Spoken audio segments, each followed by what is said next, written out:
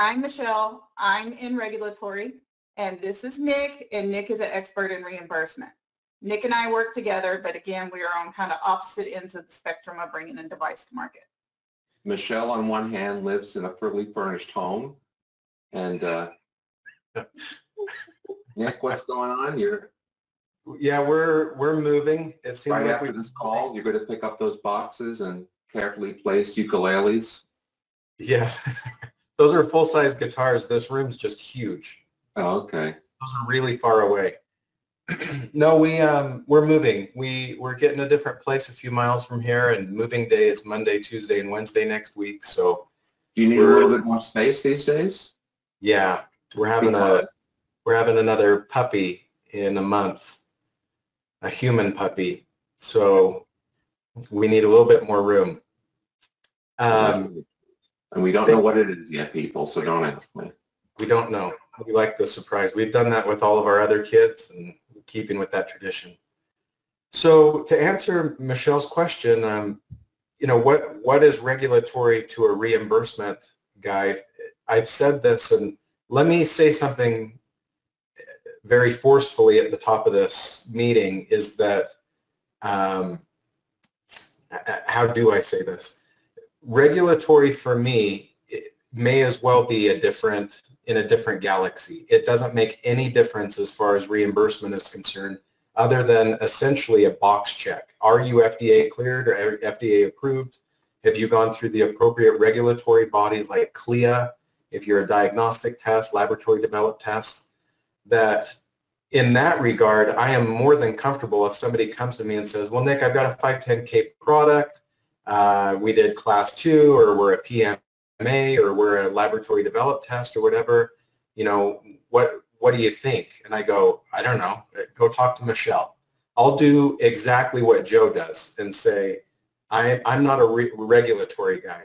So you could think of regulatory and reimbursement running in parallel, because there is a lot that you can do that would appeal to payers at the same time that you can do things that would appeal to the FDA. But as far as I'm concerned, I frankly don't know the last time I asked a company their regulatory status. It just doesn't make any difference for most reimbursement. Now, Medicare, we can talk about some details, but I'm already making the assumption you've already spoken with Michelle, you've already got regulatory clearance, or you're going to in the next 12 months or whatever it is. But really, it doesn't make any difference as far as I'm concerned with strict reimbursement. So I think, Michelle, during this, I might double talk a little bit, because you can't get reimbursement, and it wouldn't matter even if you did, if you didn't have FDA approval clearance. It's kind of like, by the time people get to you, it's a foregone conclusion that they've gone through Yes. the regulatory path. Yes. Mm-hmm. Yeah, and I would say, I still get people that will say, Nick's a regulatory expert. And it'll sound like, I think some people get, reimbursement and regulatory mixed up, which is the purpose of this conference today. And I'm like, I don't know hardly anything about regulatory. I know enough, like they say, to be dangerous. I know class 2 versus a class 3, that type of stuff, but that's not my world. That's Michelle's. So. And then vice versa, I know enough about reimbursement to know when my clients are talking crazy. And I'm like, I know enough to say, well, that's not how it works. Talk to Nick. Yeah. So we're hoping to dispel some common myths here today. This is the part where I interject how happy I am, because I think you guys met through me. That is true. And we also need to call out the appearance of Michelle's Lean RAQA mug. I've never seen that before. I don't know where you got that idea. Cheers. I hired this marketing guy that's pretty smart. Mm-hmm. Those of you on the call who don't have your own branded mugs, what are you waiting for? We're on camera all the time. Michelle, take it away. So Nick, let's talk codes.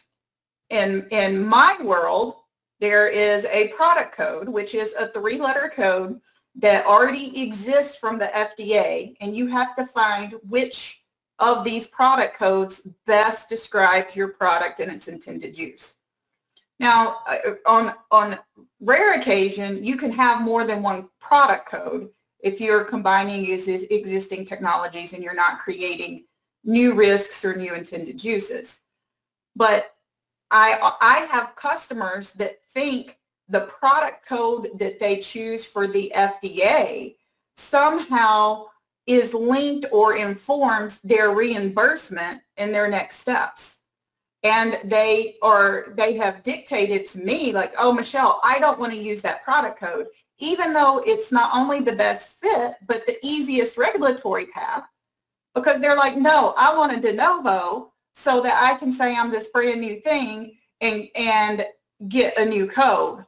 And at that point, they're not talking about reimbursement. They're trying to make the link between how they got FDA clearance to what they're going to be eligible for in reimbursement. And then I've also seen people say, oh, I looked up devices that were cleared under this code and I don't like how they're reimbursed, so I'm not going to let you submit a 510K under that. And I'm like, that's not a thing. No, you're exactly right. So again, I don't know. I mean, I've had, when I say consulting, I mean, that could be anywhere from a little 20-minute phone call all the way through a big engagement or something, hundreds of companies. And I've never once asked them what their regulatory product code was so that I could best assess what their reimbursement strategy should be. That, like I said, they're in semi-different universes. So let's say that a company comes to you, Michelle, and they get a 510K de novo, whatever it is. You know, again, I don't even know the vernacular. You would know that better. And you say, guys, here's what you are. I just called the FDA. We did all the stuff. We did the trial that the FDA would require for this distinction. And you're good to go. As far as the FDA is concerned, you can start marketing your product.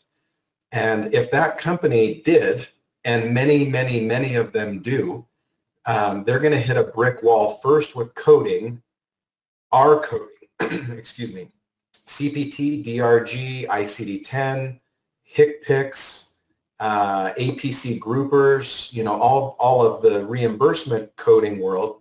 Then they're going to hit a brick wall with coverage, and then they're going to hit a brick wall with payment, possibly, right? I'm going to give a verbose example here, but when they come to me, the first thing I would say is, okay, let's talk about coding. What codes do you think you're going to use?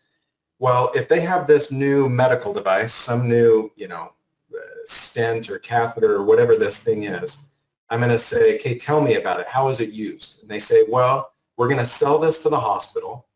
The hospital is going, all the physicians in the cardiology unit are going to use it.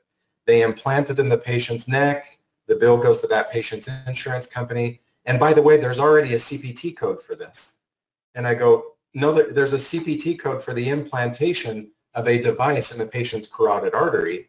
And they go, yeah, that's what we are. And I say, yes, but is that code set up to reimburse for your product?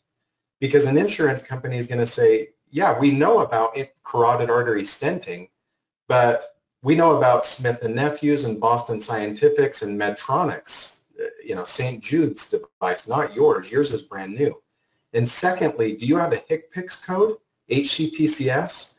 That's how we're going to get reimbursed for buying your thing, not just for implanting it. CPT code is for the procedure. HCPCS code is for the device to get reimbursed for the purchase of the actual unit. And so, Michelle, you and I have talked about this. The strategy in which a company should go about getting a HCPCS code is crucially important. So I was involved with a company a while ago. We ended up getting a HCPCS code, and in my mind, under the assumption that in parallel with getting the new HCPCS code, so that when the physician spends $100 on this, they can bill and get reimbursed for this, not just for the implantation of it, that the clinical trials we were going to do at the same time the HCPCS code application was going to go through would be done at the same time. Forgive the terrible grammar in that.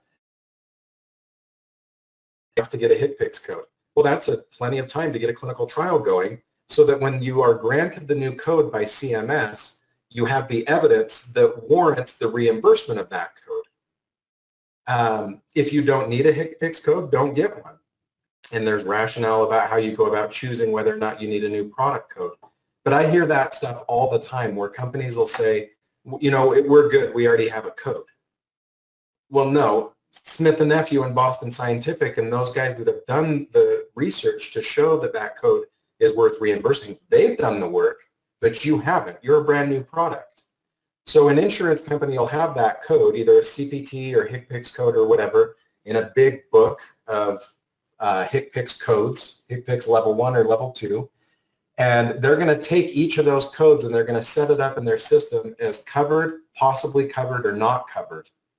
And when your product code comes through, excuse me, when your HCPCS code comes through, sorry, Michelle, when that happens, excuse me, the insurance company is going to say, well, what is this? And they're going to say, oh, it's the Nick Anderson carotid artery stent. And they go, we've never heard of that. This is set up to be covered for the Medtronic, Smith & Nephew, and Boston Scientific stent, but not the Nick Anderson stent. He hasn't done the work. Denied. And then the bill goes back through the system and everyone gets mad at you because you didn't do the proper studies to warrant reimbursement for that code. So I don't know if I made that any clearer or any dirtier, but it's the product code you get from Michelle and the reimbursement code that Nick will help you navigate, two totally entirely different things, and one doesn't have a bearing on the other. You just made it scarier and more expensive. Say that again, Joe, sorry? You didn't make it murkier, you made it scarier and more expensive. Yeah. Yeah, I mean, not to sound pejorative, but welcome to MedTech. I mean, you've got to go sit down with Michelle and she's going to say, okay, tell me what you got. And I'll say, I have this thing and it goes up through the femoral artery into here and does this and this and this. And she'll go, great. I have a schematic in my brain of what you're going to need to do to get the FDA to say, yes, you can now begin marketing your product. Then after that, during that, you should go talk with Nick and Nick's team and Nick's friends and all that. And we're going to help you figure out, okay, fine, if Michelle said you're a PMA, fine, you're a PMA. What did Michelle tell you need to do for clinical trials? And they'll say, she told us about 100 patients in a cohort study. And I'll say, oh, it's going to be enough for reimbursement. Because that might be enough to get the FDA to sign letting you go to market. But that might not be enough for Cigna and Aetna and Blue Cross, who are your customers. And getting reimbursement is not a universal, I'm reimbursable. It's I'm reimbursable here, here, and here. But these guys said, no, I can't explain it, and I'm sorry. Yeah. Yeah, and I mean, so depending on your product, if your product is primarily in a disease that is the Medicare population, 65 and older type product, Alzheimer's disease, Parkinson's, whatever, then without a doubt, your primary customer is going to be Medicare. Well, that's a different game. We got to play that game. How do we get you a local coverage determination with Noridian and Novitas and CGS and WPS and FCSO and all of that? How do we get you a national coverage determination so you're covered across the entire United States for Medicare? Well, then we have to talk about commercial payers. Now we got to go to Aetna, then we have to go to Cigna, then we have to go to BCPS. You confused me there when you said 65 plus Medicare. Isn't Medicare a guy to convince? You just mentioned like 10 other names that I haven't heard of. I know. When everybody on this call, when you get a minute, go to Google and type in CMS space MAC map, M-A-P, Medicare CMS map, and MAC map, excuse me. So these MACs are private companies. I don't know how many people know this. Medicare is adjudicated by 12 private companies. So it's not the government in Washington, D.C. when when my grandfather's claim comes through and it goes to the government, it's not that. It goes to a private company. Since I live in Utah, I'm in the Noridian Medicare group. If you live in Florida, you're in the FCSO group. And if you're in the U.S. Virgin Islands, you're in the FCSO group. So a physician in Miami that treats a Medicare patient, that bill will go to FCSO, and a medical director at FCSO is going to say, wait, what is this thing? I've never heard of intracarotid stenting for a 80-year-old with asymptomatic, whatever. Then they'll do a health technology assessment, and that one payer group, just FCSO, which is Florida and the U.S. Virgin Islands, they will determine if Medicare is going to reimburse for that, just for that jurisdiction. Well, that's one jurisdiction. Now it's a big one. Most Medicare patients live in Florida. But you've got to go rinse and repeat that 11 other times in each jurisdiction of Medicare across the United States, unless you can get a national coverage determination, an NCD, one big blanket one. But that's major. To get an NCD is very, very difficult. And if you're a screening or diagnostic test, it's even harder. And that's just Medicare. That's just Medicare. I'm going to say three things. One is shout out to Rick who found that link. I just shared it with everybody. And second is we better talk a little Michelle stuff because the questions are coming in fast and furious about reimbursement. I mean, they taste great together. He's more of like the peanut butter and she's more the chocolate, I think. That's my analogy. So I want to back up a little bit because you mentioned evidence and data a couple of different times. And we talk about this a lot together, is the point of the FDA and any data that the FDA is going to ask for, it's purely to demonstrate safety and efficacy and clinical benefit. It has nothing to do with a reimbursement model, with a healthcare economy, with anything that you need to prove to any of these payer organizations that Nick talked about. So I have had customers that are so in love with their own science and technology, they have been just blind and are shocked that the FDA even asked for like a small 20, 50 patient study. And then they think that, okay, if they're having trouble swallowing that the FDA wants to see data on 20 patients, what do you think the reimbursement guys are going to ask for? Yeah. I mean, it may be orders of magnitude different than proving safety and efficacy. And supposedly in 2011, FDA opened up a new pathway to kind of try to parallel path technology with where you start the conversation with FDA and CMS simultaneously so that you build a study that can hopefully kill two birds with one stone. But I've heard very little out of that pilot program since it started.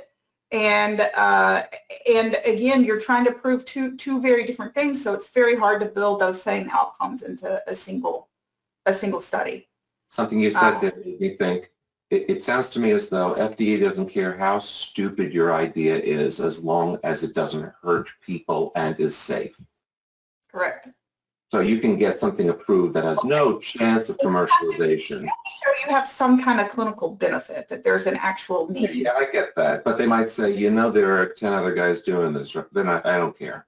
They won't say that specifically, but they don't even, they have no interest in your commercialization plan, if your device makes sense, if anybody will pay for it. That's not in their wheelhouse at all. The example that I give, Joe, I've given this during the 10X Med Device Conference, that I'll talk about, how many of us, when we go buy a new car, and we go down to the car dealership and we see a new Toyota Corolla and we look at the sticker in the window and it says 29 highway and 25 city MPG, how many of us actually believe that? And what I end up, it's funny because I've asked groups worldwide that question, and it's like whatever the equivalent of a sticker is in Dubai, but I'm like, everyone has these in the car window and none of us believe them. My house right here is at 4,800 feet altitude. That I have a car seat in there. I have my windows rolled down with my air conditioning on. I have drag because the windows are down, on and on and on. there's not a rat's chance I'm going to get 29 mpg on the freeway. I'm going to get 25, 24 maybe. That I take that sticker in the window as just kind of a baseline idea, and then I discount it for where I live. If I lived at sea level and I didn't have a car seat and I never rolled down my windows with the air conditioning on, that'd be a different story. Well, that's the EPA. It's the car equivalent of the FDA in humans. And literally how they do that, how they determine this, is they take your car and they put it on rollers. They make Toyota do it. They blow a fan at 65 miles per hour at the radiator, and they turn on the car and they collect the exhaust out the back and so on and so forth. And that's how they determine miles per gallon. That is not what we would call in health economics and reimbursement and all this real world evidence. It's not. That's an FDA trial. So when Michelle says you need to go do 10 patients and here's what that will look like, Michelle, I don't know if you design those types of studies or if there's some framework, but you say, guys, I think you're going to need to do 10 patients. That is in the most 65 mile an hour fan blowing on a roller that I can think of in the medical world. And then I take that and I go, guys, that's fine. If that's what you needed to do to get regulatory, now let's go do a systematic literature review, a big $50,000 project. Let's go pull all the literature and let's see what's actually getting reimbursement. Oh, lo and behold, it's not 10 patients, it's 7,000 prospective over 36 months. You know, that's a big difference from what the FDA needed to see. You know, all of us, when we go buy a car, you go to Edmunds, you go to Car and Driver because you want to see the real world evidence, the RWE.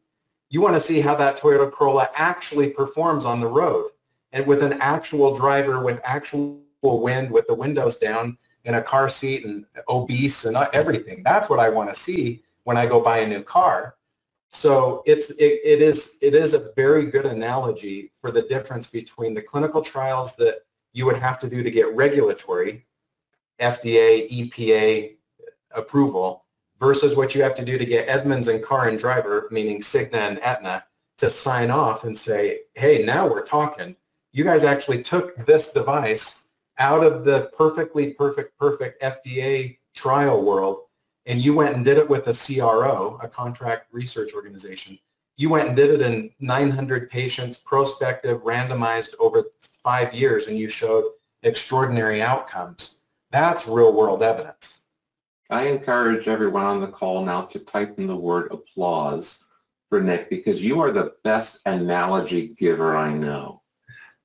Seriously, you have an analogy for everything and you make it so easy to understand. So thank you. On behalf of the office, applause, applause, applause. They love you, Nick. No, thank you. They have a couple offers here of helping you move, actually. So people hey, they can help you move. I'll take any help we can get. Mm-hmm. But I got to say this again, that does not detract from what you have to do with Michelle.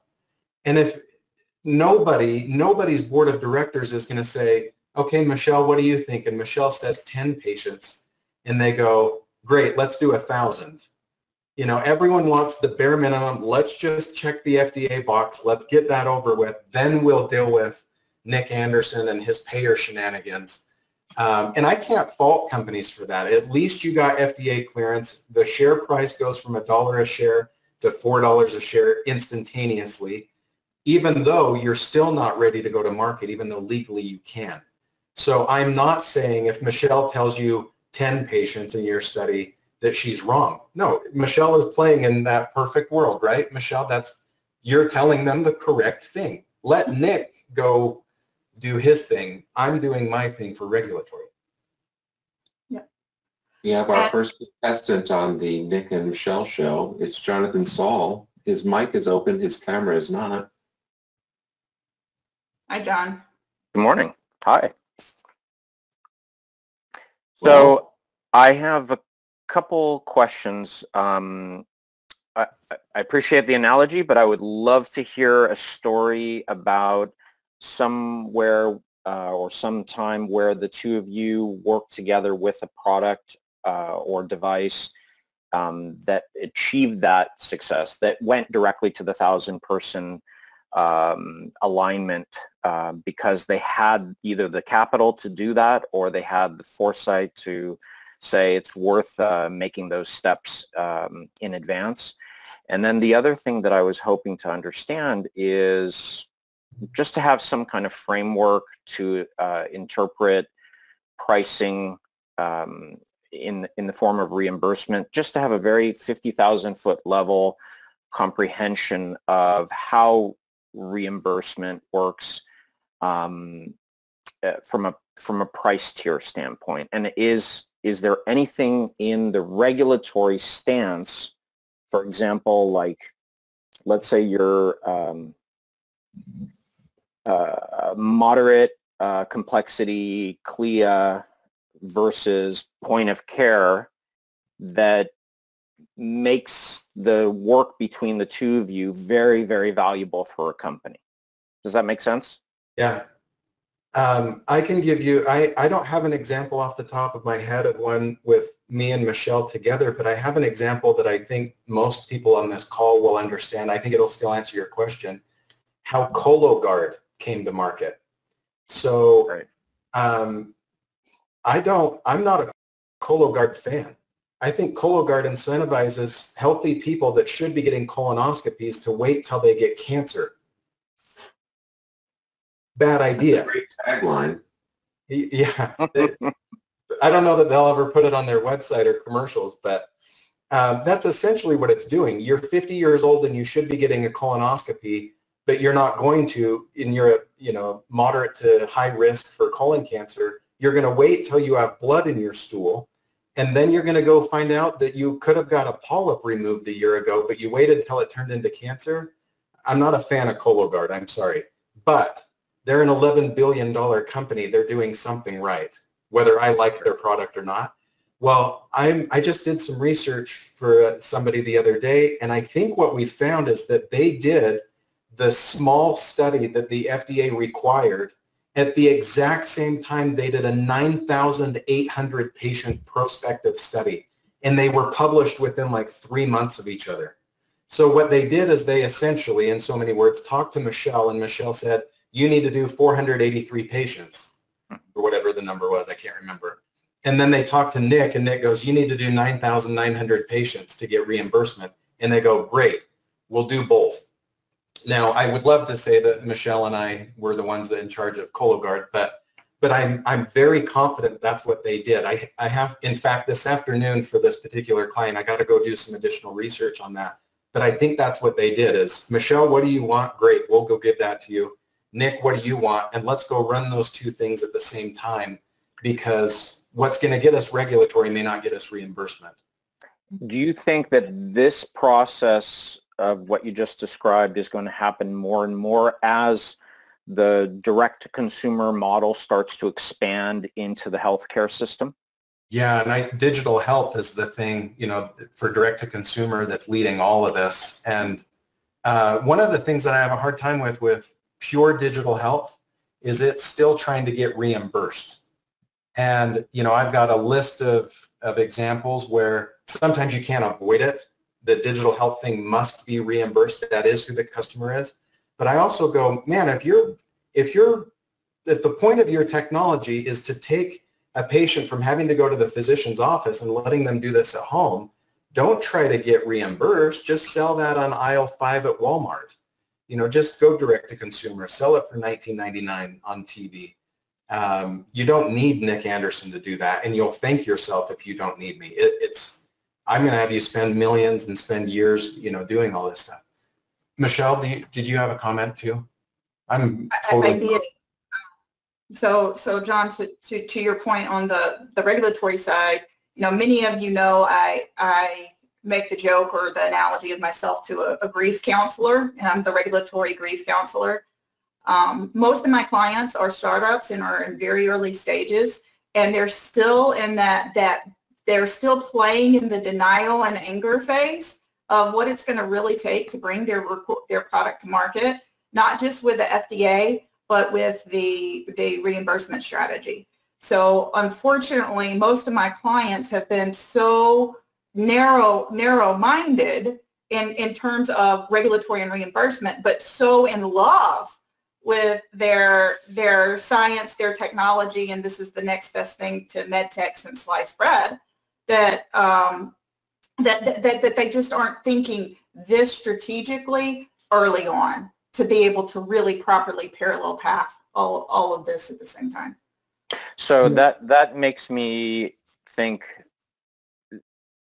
when you have the opposite, where you have very business focused clients and they're saying, Nick, am I going to make more money getting reimbursement, or am I going to get more money trying to get through some hurdles that Michelle can help me with so that I can hit the consumer market and be in every Walmart and CVS in the world?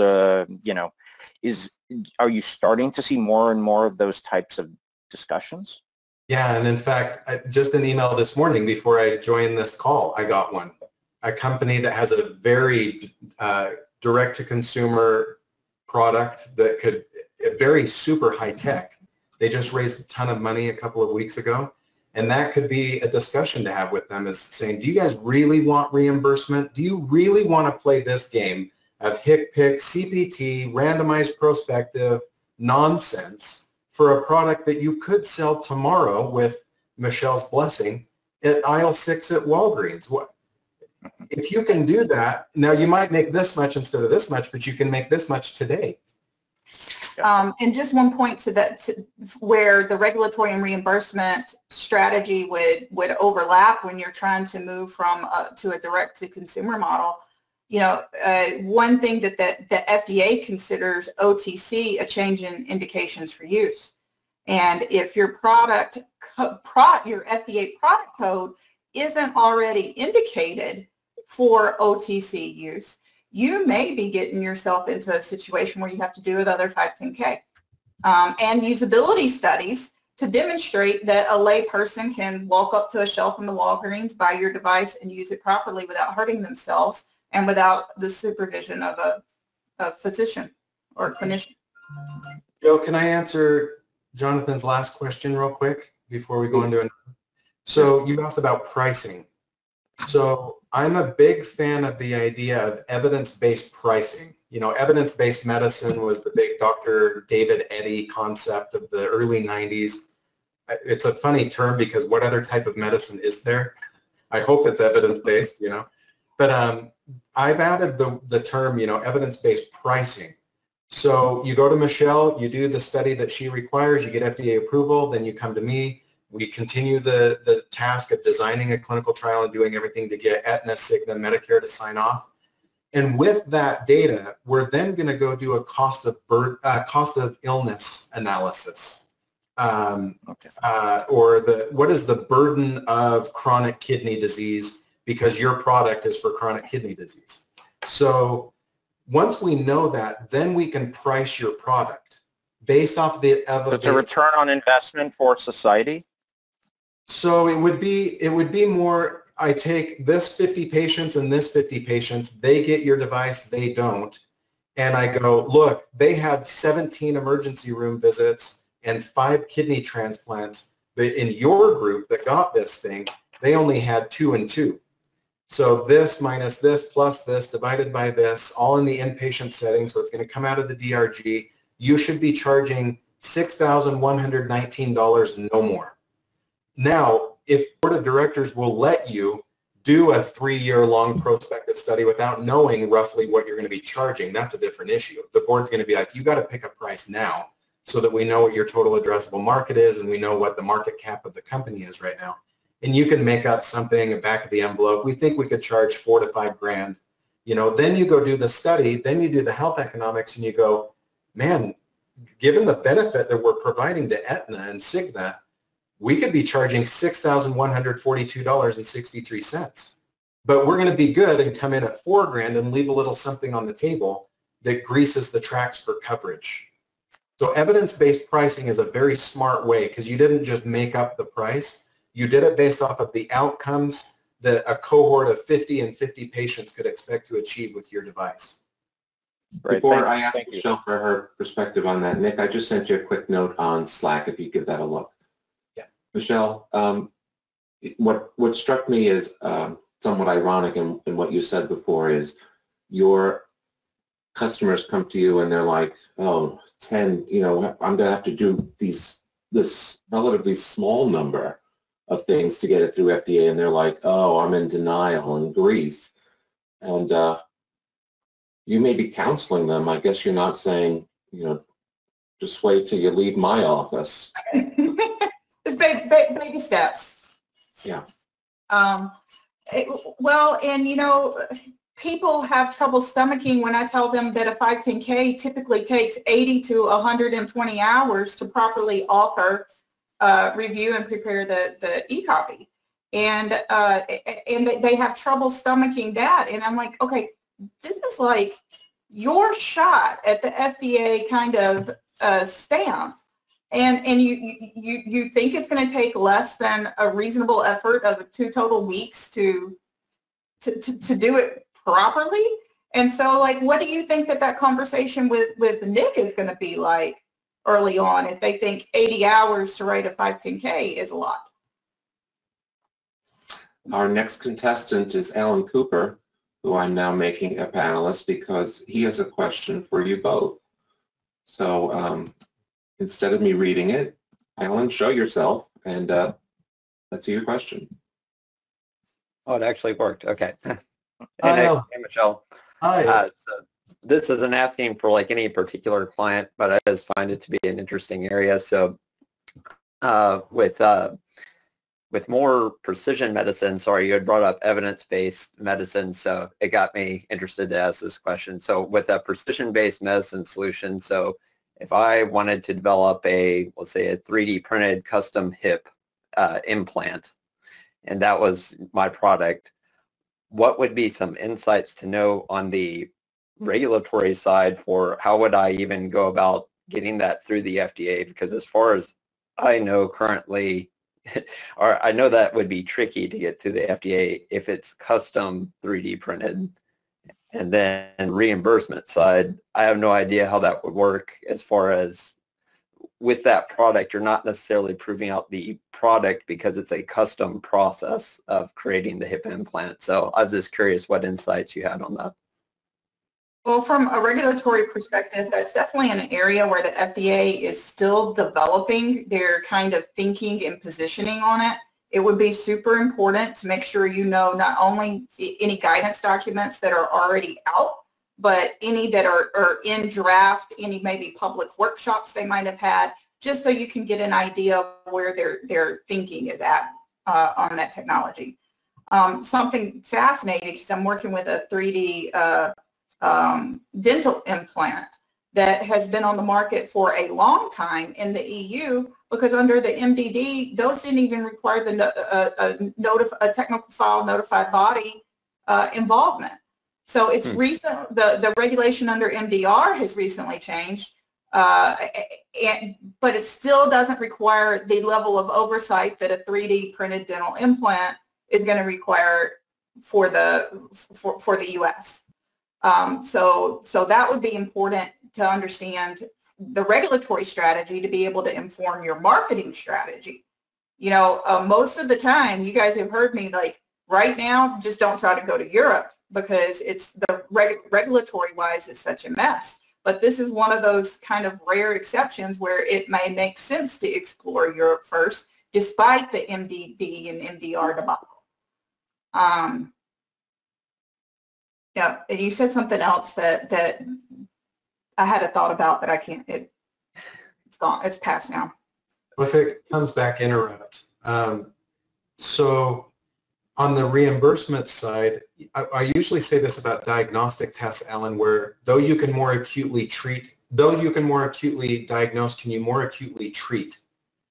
And that's kind of the whole game with precision medicine and personalized medicine and all these 21st century idioms that have come about, that yes, I have the striker knee that I can pull off the shelf for total knee arthroplasty or hemiarthroplasty or total, whatever total joint, and I'm going to get this outcome versus a 3D printed, and I'm going to get, if you can see, I'm going to get this outcome, Well, from a reimbursement perspective, if you're going to get a good outcome, we would look at it and say, okay, have you done the clinical trials? Have you shown, safety and efficacy and all that kind of stuff? How much are you charging for this? Because maybe that much of an improvement is 1 month, or let's do 6 months of additional delaying of a revision surgery because of aseptic loosening. Well, 6 months pushing off an 85-year-old's total knee replacement is substantial. So maybe that 3D printed knee is actually worth something much substantial, Now, if the total knee coming off the shelf is, $10,000 and yours is $30,000 because it's precision medicine, well, you better be showing an additional, $20,000 worth of benefit. So you better be shoving off the revision surgery by an extra 5 or 10 years, not by 6 months. So precision medicine has been, it's what we all want. I mean, CRISPR is precision medicine, all these new things is precision medicine. But from a reimbursement standpoint, it can be a real letdown because you go, yes, I can give that guy exactly what he needs, but really it doesn't make a big clinical difference in the end if I would have just given him the off-the-shelf standard thing we've used for the last 10 years. Well, and I've mentioned that same word or term throughout this call, clinical benefit. And this might be an area where FDA says, well, that's great. Maybe it's safe and effective, but we don't really perceive any clinical benefit. So what's the point? Let me interject first. Sue, go ahead and add yourself with your webcam. And two, I'm thinking as it relates to evidence, I don't know how you would aggregate the evidence of every 3D printed, customized experience versus what if I just gave them the Zimmer implant? So in that, what I would recommend is that if Alan's company, let's say it's, hypothetical 3D printed knees or shoulders or whatever, do an RCT. Get 50 patients, whatever the correct number, that have the off-the-shelf, and then have Alan's company take another group of 50 patients that are going to have a TKA, total knee arthroplasty, and then compare the outcomes of the two after 48 months and go, look, those guys that got the 3D printed precision medicine total knee arthroplasty had 5% fewer of these, 22% fewer of those, and so on. And if you found equivalence, would a reimbursement agent say, you know what, there was no statistically significant difference, so why am I paying more for this? And therefore I'm not going to support it anymore? Don't pay more. So that would be a cost minimization analysis, not a cost effectiveness analysis. And we would say Alan's knee is non-inferior to the standard of care. Non-inferiority is a fantastic commercial go-to-market strategy to say, we are no worse than the standard of care, but by the way, we're 20% less expensive. So that would be a gut-wrenching decision for Alan's board of directors to go, dang it, we did the study and we don't have superior outcomes. Can we still do these 3D printed knees instead of $10,000? Can we do them for $5,000? Undercut Stryker and go to market with a non-inferiority strategy. That could totally work. Mr. FDA, do you have a... Well, listening to Nick and Michelle, you can understand why people don't pick regulatory or reimbursement for careers. No, this is a question that has to do with the medical economics. It's obvious from a reimbursement standpoint there are things important that aren't necessarily important to FDA. The question is, have you ever developed a protocol with a device company where Nick, have taken a look at it and said, okay, the procedural costs, we need to get a better grasp on procedural costs and ancillary equipment, hospital stay, follow-up, whatever, and then have a study that's got clinical significant endpoints that satisfies FDA, but also has a lot of economic data in it to show that it's a good deal and should be reimbursed. Have you ever had input on a protocol design? Yeah, and in fact, I'm doing one as we speak, and just submitted one to a company just a few days ago. And it was exactly what you just described, Larry. And I spent 4 years on Intermountain Healthcare's Value Analysis Committee, the VAC. And so I've been on the other side of the table too, where I'm the one reviewing this for Intermountain Healthcare, going, not as a payer.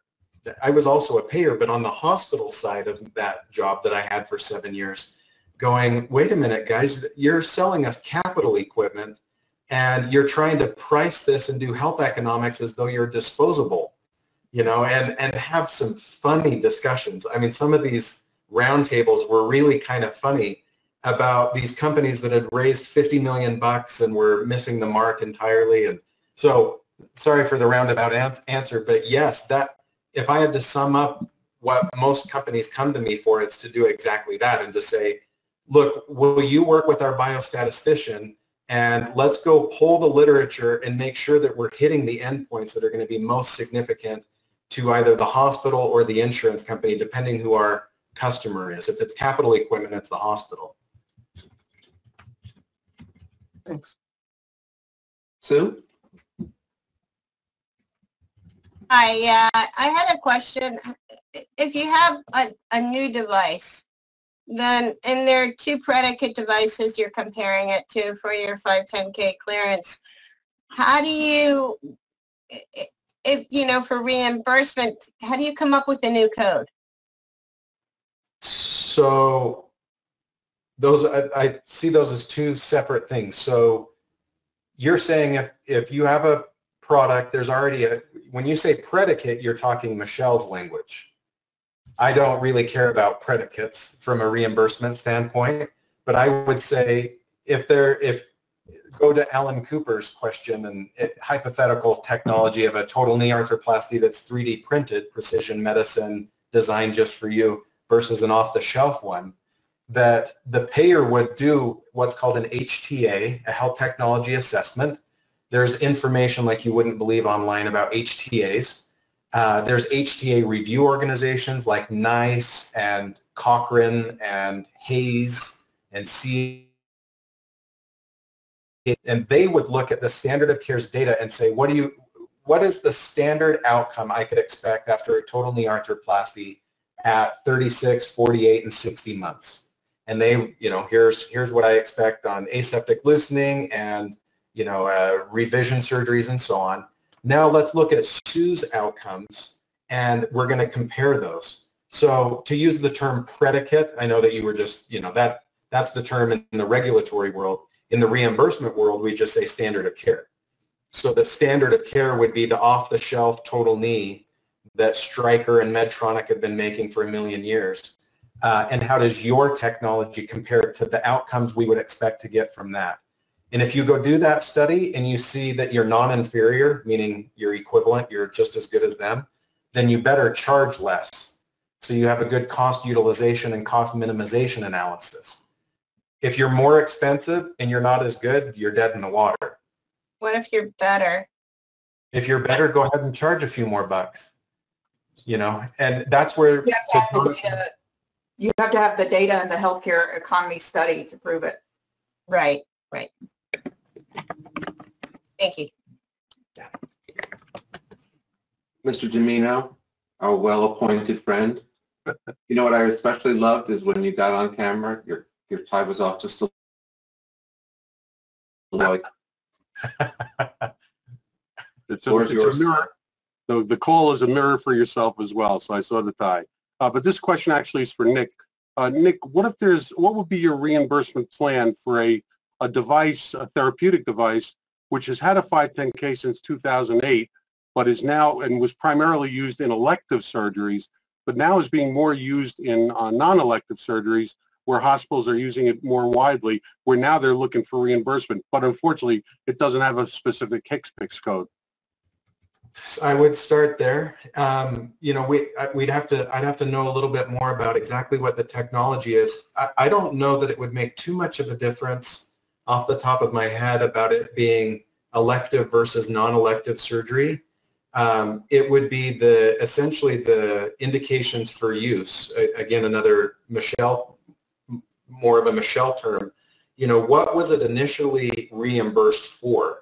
You know, if it was reimbursed for appendectomy, emergency appendectomies or something, and insurance companies have been paying, and now if they're pivoting, no, that wouldn't be an elective surgery. Man, that's a bad example. Well, I'll give you the example. It was primarily used, it's a non-invasive therapy device for reducing pain. The indication is for reduction of pain and edema in postoperative tissue. So in plastic surgery, those are all elective procedures, and there's been thousands and thousands of uses in plastic surgery. But now recently, since it reduces the need for opioids, it's being used in operations, you know, such as C-sections and others, which are, you know, not elective. So the question is, how now do you go about getting reimbursement for now these uses? Yeah, that's a brilliant question. That helps that clarification. So again, it would be proving it. So pain reduction is a really tricky thing. I've worked with a couple of companies that have, you know, analgesic type, infusion pumps and things like that. And it's hard because showing the clinical utility and health economics of reducing pain in the post-operative setting is very difficult. Well, let me just, if I could just interject, there was an RCT that was done and published in peer-reviewed journal, which showed a 200% reduction in the use of post-operative pain medications in the treated versus the sham group. So then at that point, I would say your customer is the hospital because pain medications are cheap. An insurance company is going to be like, look, you know, a shot of this or a shot of that after surgery is cheap. It's already bundled in the APC grouper, the bundled bill or the DRG. Right. It doesn't come out of our pocket. It comes out of their pocket. Go ask them to reimburse you, meaning you have your customer at that point would be the hospital's value analysis committee. It's not going to be the payer. So you'd have to go to them and make that argument to them. Because after a total shoulder, you know, say a same-day surgery, hemiarthroplasty or something like that, the patient's going to show up for surgery at 8 a.m. They're going to have the surgery at 10. They're going to be in post-op until 4 o'clock, and they're going to be home by dinner. Well, all of that is going to be bundled into one bill, $10,000, period. That's what the insurance company is going to see. Now, if your company has a pain reduction thing that's going to eat $20 out of that or $200 out of that bundled bill, the insurance company goes, look, we don't really care. Very rarely do we care. Go talk to the ambulatory surgical center. Go talk to the hospital outpatient department. They're your customer. If they're willing to eat that $200 out of their bundled bill, they can knock themselves out. Got it. Okay, understood. So you wouldn't need insurance. This would be an issue between you and the value analysis committee. Okay, I wanted to bring Lee Stein on. He's our newest friend in the group. And if you don't mind me saying so, he's a pretty big deal, and he's working on something exciting, so I definitely wanted him to meet the two of you at least. Lee, would you introduce yourself to the group? Thank you. Some of that was overstated, so, but thank you for that introduction. It's a medium-sized deal, fine. My background is I'm a trustee of something called the X Prize Foundation, for any of you who have seen large prizes in operation. I'm also on the University of California, San Diego Medical Advisory Board, and also on the Science and Technology Subcommittee, chaired by Erwin Jacobs, whose name is on the hospital as the founder of Qualcomm. And I spent 14 years on the Scripps Health Foundation Board. We've run a number of most of what I've done over the last 20 years has been philanthropic. We spent the last, however, the family story is that every member of my family, including me, has had a medical problem that was deemed to be life-altering and incurable. And all of us are doing quite well. Most of the stories are published.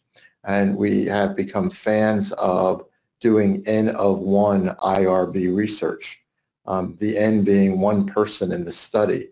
And while it's statistically irrelevant, it wasn't irrelevant to us in order to add medical discipline and protocols around family medical processes. We had the resources to escalate it to that level of IRB. So we're a big fan of IRB research. And I'm here today because on one of my family members, my youngest son, we had to invent our way out of his health problem, and that has turned into a device that we are now looking to take to market. We've run about 3,600 people through the system already, and we're adding more and more components to it every day, and we're now out of my league. So welcome to the world of Joe Haig. So would you tell us a bit about it and its regulatory status? The fact that you've run 3,600 people through it, is this still a trial? Do you have clearance to sell the thing? We don't have clearance to sell it. We basically have two levels of the technology. One is what I call the dumbed down version of it.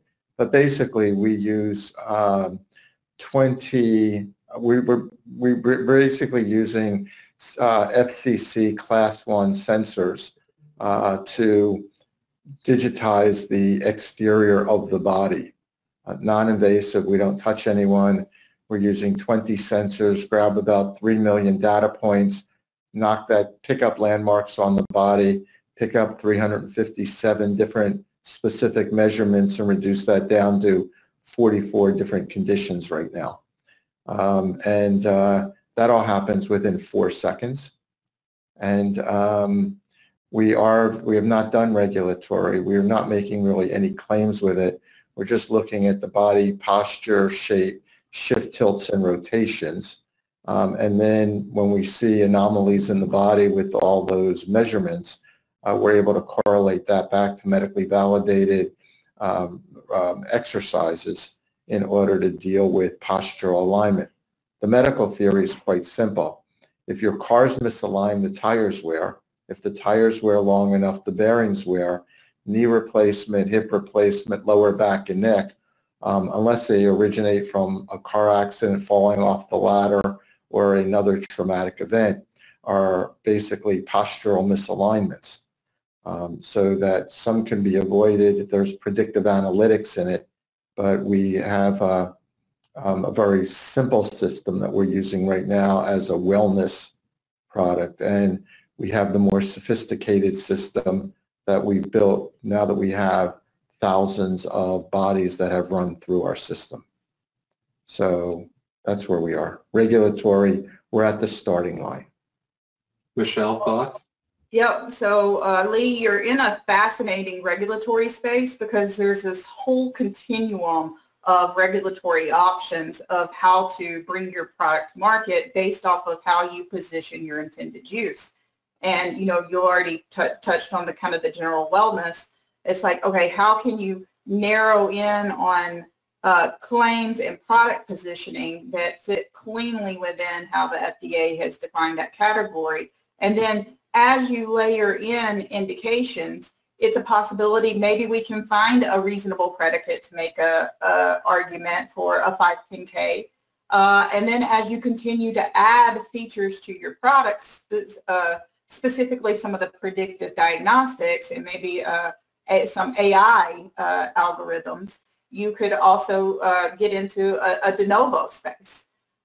So we put together strategies regularly that kind of help customers scope their intended use and positioning of their product and layer in these levels of regulatory complexity as the product matures and the company starts making more money off of the base platform. Great, that's exactly, thank you very much for that observation. And too, I would just like to say too, I have cervical dystonia, so I can appreciate what the implications of the health problems that posture and misalignment can cause. Well, thank you. It was quite a journey. It was one of these. Spencer had an incidental finding. He had a sports injury where he fractured his back in 4 places, and it was the luckiest day of his life because when they did the MRI, they found a cavernous angioma at T4. Wow. And we, in order to basically get a closer look at it, we initiated a IRB N of 1 study with a 7 Tesla magnet in 2011. The cage had not been yet invented to do the data acquisition on the spinal cord, but there was on the spine, but there was one device in the United States at the time, which was a Siemens device at NYU Langone Biomedical Engineering. So we helped them accelerate the invention of the cage so that we could do the data acquisition. He's the first person who had ever had a 7 Tesla study of the spinal cord.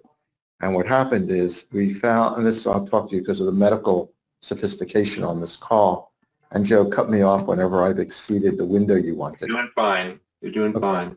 Only when the other 5 people are yawning, that's when you'll know. And I don't know how to bring up screen sharing to show you what a 7 Tesla image of the spine looks like, but we had a very, I can do that on Zoom, by the way, but I can give you the power. Do you want the screen?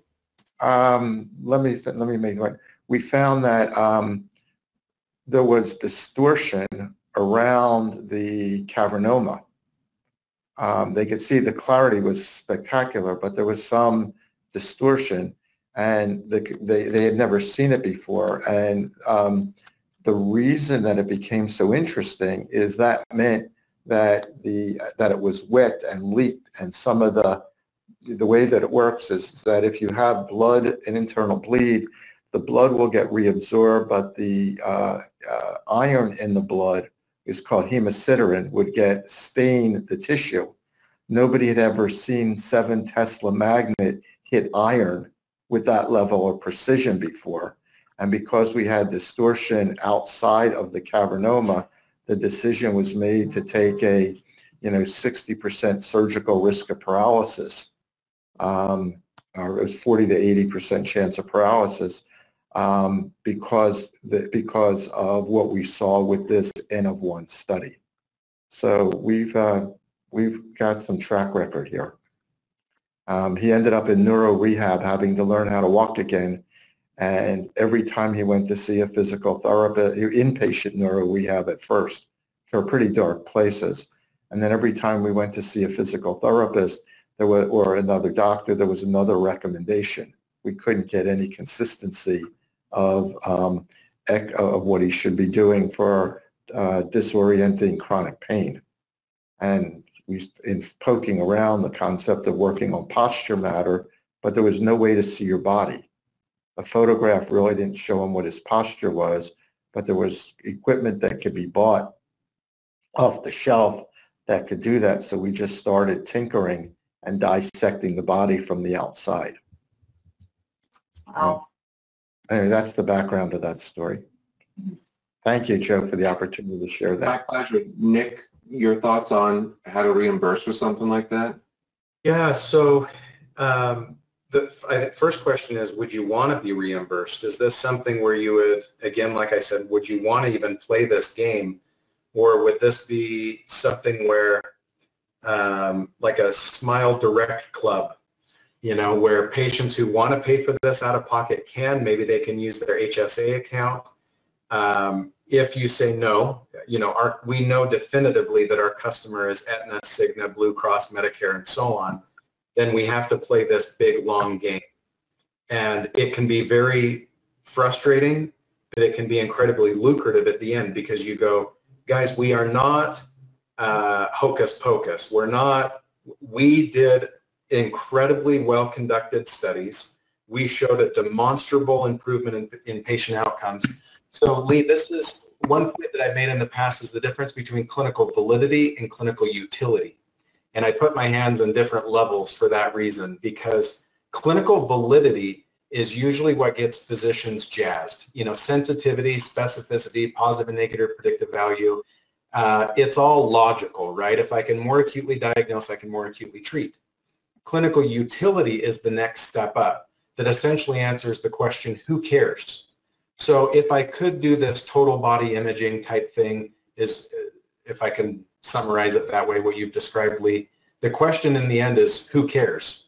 What clinical improvement is measured is captured that has an adjoining cost associated with it. So if I do your program, if I do that imaging thing, and I get an improvement in a clinical outcome that I otherwise couldn't have obtained, then yeah, you want to go for reimbursement. Aetna and Cigna and all of them are going to do backflips over it. But if this is a clinical validity technology, that's a different issue. And you may want to just sell direct to consumer, or start a series of clinics that do this, like CT calcium scoring. That's a very good example of a potential type product like this. Lee, what are we looking at here? On the right, you're looking at Spencer touching the touch screen within the cage. And on the left, we have an overproduced portable unit, which is inside of that glass truck, so that we can take it portably wherever we want to go. But we wanted to do it in a way that people did not have to be concerned about what vehicle they were stepping into and what it would look like. So we can close it, people can close it with curtains by themselves if they want to do the scanning. But so we use that as our, as both a showroom as well as we take it to health fairs in underserved communities. And are there other places on this soon-to-be redesigned site that I should go to? No, the kinds of things that you would want to show everybody, they're not on the site. I mean, we did have a very, OS 7 Tesla If- images of the spine. Yeah, Michelle. If you are redoing the site, we need to make sure that all the verbiage is consistent with the regulatory strategy, and Sure. the way that you're positioning it on the website doesn't automatically make it a medical device if you don't Sure. already have. We appreciate that advice. We've had both Epstein, Becker, Green, and Morrison Forrester do that for us, so that we had one do it, and then we had a second one do it, just to make sure that the first one didn't make any mistakes. Mm-hmm. So, Are those regulatory lawyers? yeah. And so, but we would appreciate an additional review as well, so we can have that discussion. We're more than happy. We did have a very interesting situation where we were taking it somewhere, and the question that came up was dealing with the fact that what we're using is FCC Class 1 lasers, and they're basically the same laser that's in a Microsoft Kinect. Different manufacturer, but the same FCC class certification. So they are deemed by the FCC as not regulatory. So it's video game class of analysis at this point. We'll call it here, and I'd love to have you take a Friday, and we can go in great depth. I'll also invite folks of every discipline on the call. If you had an idea or brainstorm or something that you think you can help Lee expedite his path to commercialization, just leave a note either here to me, or he is on Slack now, so you can just go find Lee Stein and type him a note. My patient friend Alan Cooper has a follow-up question from before. Alan? Alan needs to unmute himself. Oh, was that my fault? That's not my fault. You're self-muted. There we go. There we go. Sorry, took a couple of clicks to make it happen. So my other follow-up question was just another kind of general one, and one that I kind of had interest in. So for off-label use of a medical device, I was curious some of the maybe warnings and recommendations you might have on the regulatory side, as well as on the I have no idea how that works on the reimbursement side, because obviously like off-label use of medical devices happens. I'm curious how that would work as far as like, are they, it seems like they wouldn't do that if they weren't getting paid for it in some kind of way. But I just thought that might be an interesting topic that falls in between those two areas. Well, from the regulatory perspective, the FDA can't regulate the actual practice of medicine. They have no say over the physician, say or control over the physician and how they use things. The problem would get into once, you know, a physician maybe told a sales rep, hey, I just did this thing with your device or your product, even though you're indicated for something else and it worked, it had wild success. And then that sales rep goes and starts telling all the physicians to use it off-label. Then all of a sudden, now the company is marketing the product for the off-label use. And that's where the FDA would intervene, is when it's the company that's promoting the off-label use. But that again is going to be a change in indication and require a new 510K and maybe a de novo, depending on how novel what they're doing with it is. Yep. From a reimbursement standpoint, it would be almost requisite for the company to start over again. That they'd say, we have now, again, like a label, when we use that term, that's a regulatory term, not a reimbursement term, that we would say, okay, doctor, what do you want to do? We being Cigna or Medicare or whatever, and you know, Dr. Smith comes to us and says, hey, this thing has been approved for multiple myeloma, but I found that it works really good for ingrown toenails. I want to use it for that. And I still want to bill for $1,000 for it. And we go, okay, go give us the data, habeas corpus on that randomized prospective multi-centered study. I need it in an NAMCP clinical dossier. I need evidence of clinical utility and clinical validity. Health economics would be fantastic. And the doctor goes, wait, what? And we go, yeah, if you're billing a CPT code for ingrown toenail removal and you're billing a HCPCS code for this thing, those don't work together. We have it set up for multiple myeloma in CPT and HCPCS, but we don't have it for ingrown toenail in that particular HCPCS code.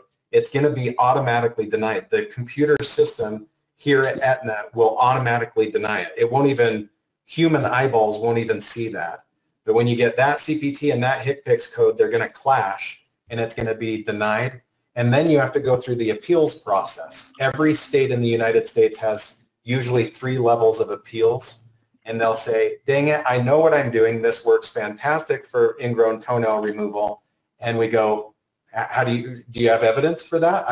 I've been on PubMed for 6 weeks trying to find anything, and I can't find any evidence. So denied yet again. That's how we would look at, as you would call, Alan, like a label, is show us that what you're doing works. So there would be a possibility of somebody having done some type of study with a device that may not be the intended use that could potentially get reimbursed but not have the interesting.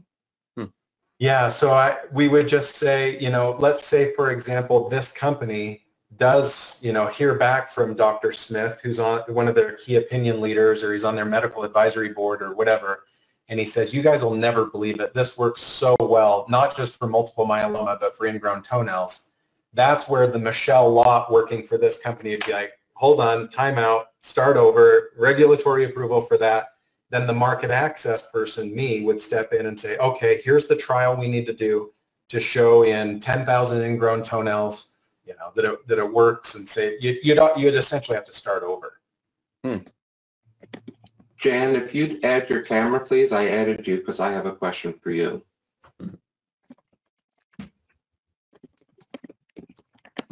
So, Lee, Jan Gates is my go-to person for packaging, and she taught us that packaging is part of the medical device.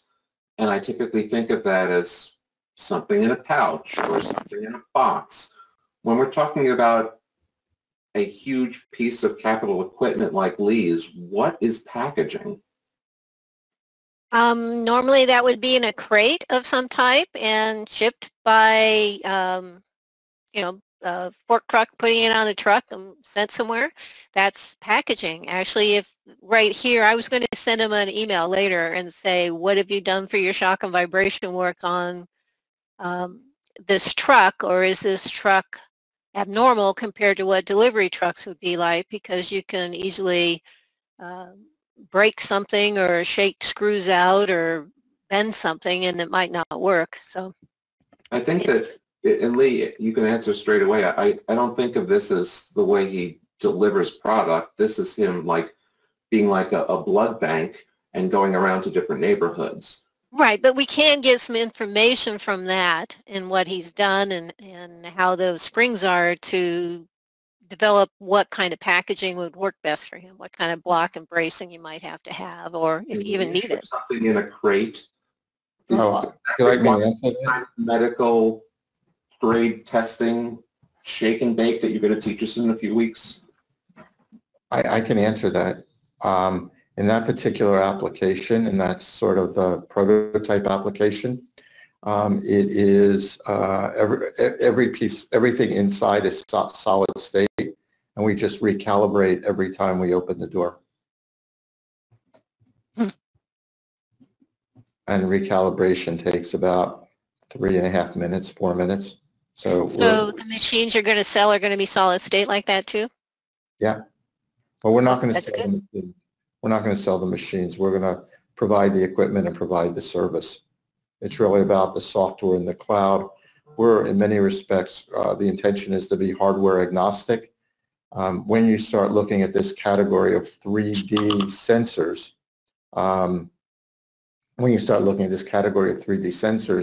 you're, because of industrial 3D printing, autonomous cars, drone cameras, augmented reality, virtual reality, there's a whole lot of people inventing chips that are going to get faster and faster and cheaper without us having to be in the R&D business. But as long as our software can basically take any type of 3D input, then we're looking forward to these devices getting smaller and smaller. Eventually, we expect it to be in a form factor similar to your iPhone, but that's just a generation or two away. And you do know that they test iPhones for 3 to 4 months in laboratories before they actually send them out, just to make sure they don't have shock and vibration, touch point issues, or those kinds. Like I said, we're going to be hardware agnostic, and we look forward to all the manufacturers testing their stuff appropriately. We're just going to validate that we can grab the landmarks that we want off of their equipment. Be interesting. So we'd have to work with the people, because I work with the physical products and don't worry too much about the rest of it. Yeah, and we're basically seeming that the physical products, we're somewhat agnostic to it. That field seems to be, to us, maybe this is wrong, but it's moving so quickly with so many large players that we're more than happy to be a customer of their R&D. Yeah, we just got to find the people to make sure that it can actually function properly on your software. So far, so good. Okay, thank you for that. And let us conclude where we began with our friends Nick and Michelle. So some closing thoughts from my perspective, and I think that they're going to kind of make it full circle back to the start of our conversation where we were talking about the codes, is I see people who are doing their own research, and they're getting themselves in trouble by thinking that they understand the regulatory and reimbursement role, that they picked the right codes in my world and the right codes in Nick's world. And I hope that if anything, people have learned today that both of these worlds are so complex, and they do kind of ebb and flow in and out of each other, that they really do need some support to understand, pick the right things for their product and the right things for their business strategy. And they need expert advice to help navigate both of those worlds. I think my concluding thought is, it's Michelle just said it by saying that it's complex. It is complex. This is the most nuanced industry that I could ever fathom being in. If somebody were to say, Nick, I have this thing and we've been using it in the inpatient setting for, heart transplantation, that's one business thing. Using the exact same product to implant in somebody's ear for, tinnitus or something like that is a whole entirely different reimbursement, health economics, market access, CPT, HCPCS nightmare, but it's the same device. All you've done is moved from one setting of care to another. The vernacular of incremental cost effectiveness ratios and quality adjusted life years and CPT and HCPCS and all this kind of stuff, it's dizzying.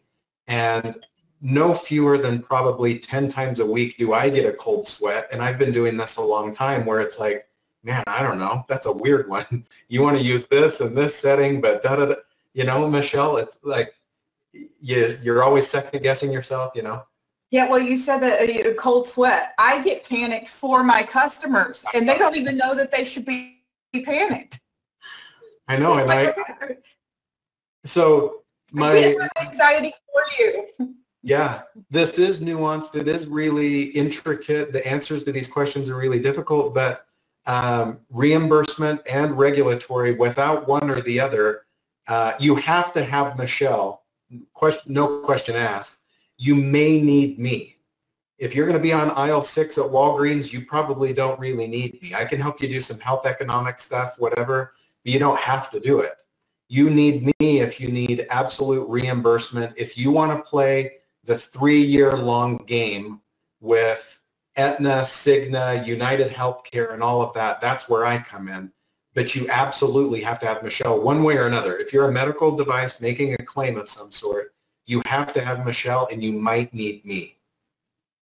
We were going to conclude here, but we have a last-minute entry from Nathan, and this question's important, so if you'll indulge. Nathan, go ahead. Yeah, Nick, you mentioned early on trying to start a small-scale FDA trial at the same time as a larger multi-center randomized controlled trial for health outcomes. And it seems like those are two separate funding rounds. So how do you, I mean, would you try to convince investors to fund those at the same time, or no? It seems like two different milestones. Can't you use some of Michelle's work as the first 100 people for your work? Yes. And have to count twice? Yes. And what I would highly recommend, Nathan, it's a very good question. What you're doing is you're priming your board, and you're getting them ready that when Michelle tells us we need to spend $100,000 to do this study, we're then going to have to do a $5 million study that Nick says. I'm just warning you, dear board of directors, right now, don't you dare come back and be like, we already gave you 100 grand. We thought that was enough. You got FDA, go sell this thing to Aetna. So what I'm saying is just prep your board of directors that they don't throw a fit when you then come back and go, okay, we've got FDA. Now we need to go get reimbursement, and I need an additional $2 million, $5 million, $10 million. And they go, we know. You prepped us for that 2 years ago. You know, that's what I'm saying. And you can, and furthermore, the research in the study you would do with Michelle will help you craft what you're going to do with me. And you'll go, Nick, we learned a ton during that FDA trial, and we've made some tweaks. We figured out we're not so good in, you know, patients under the age of 30 for whatever reason. You know, I'm glad we learned that on the 100 patient study rather than on the 1,000 patient study we're going to do with you. Okay. So it's not necessarily that you're raising the money for it. When you go out and you do a Series A or even some serious seed funding to do the work you need to do with Michelle, you're just prepping everybody, and you're saying, guys, this is to get regulatory, which is absolutely necessary, but we also think we need to get reimbursement. That's going to be an order of magnitude more expensive. I'm just warning you now. And then you don't have any board of directors members getting mad at you. Thank you, and thank you, Nick. I think that concludes our show for today. We've never gone past 90 minutes, and we're hovering at 87.5, and I knew we would go all the way to the end because each of you could fill 90 minutes, and well, the two of you together was a grand experiment. But let's hear it from Michelle and Nick, ladies and gentlemen. They're all a whole interwebs just. So, Nick, we got to get you a mug and a house. And a house. Yeah, let's start with the house. Boy. Thanks everyone for joining us today. Special thanks to Michelle and Nick. I'll see you online. See you later. Thank you. Bye.